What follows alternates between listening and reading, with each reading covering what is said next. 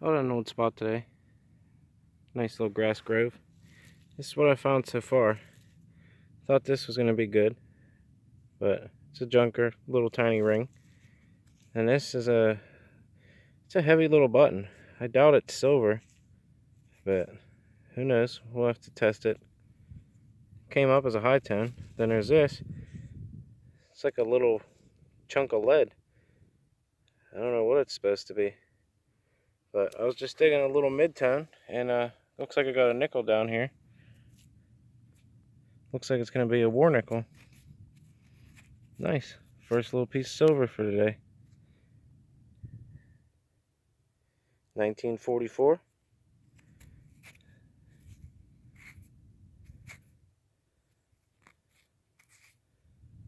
Looks like it's going to have a P on it. Philadelphia. Nice. I'll take it. Get back to you if I find anything else. Alright guys, about 2 feet from that war nickel. Got some type of it's not silver, but it's probably brass or some type of little medallion.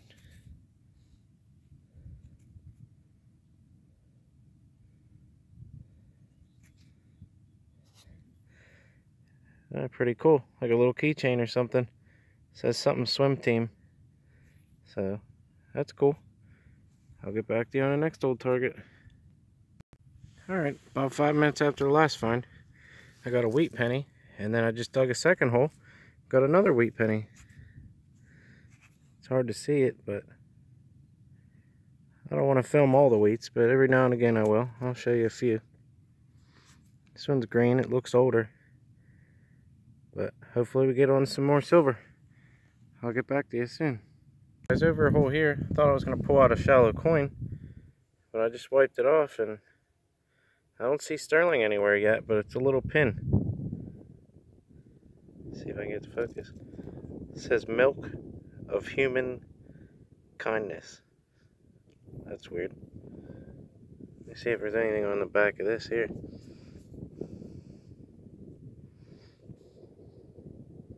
It says made in the USA. Who knows? Might be silver. We'll check it out later. I'll get back to you. Alright guys, over a hole here. Just got me a little ring. It's broken. It's probably a junker, but I don't know. It's shining up a little bit. It could be silver.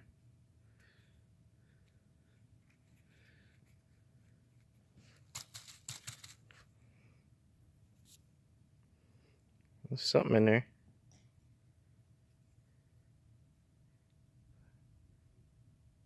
I think that little stamp says sterling. That'd be nice. Oh yeah, that's definitely sterling. Shining right up.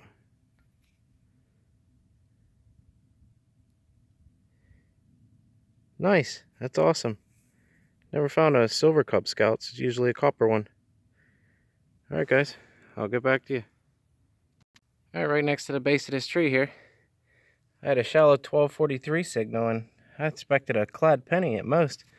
And looks like we got a mark there. It's gonna be a nice one too.